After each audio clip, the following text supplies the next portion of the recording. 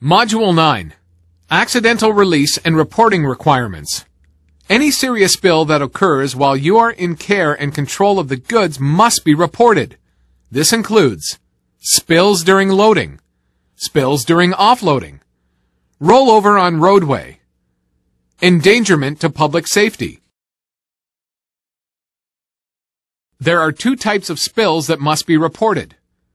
Accidental release, a spill that occurs during transport that meets or exceeds the amount listed in Table 1.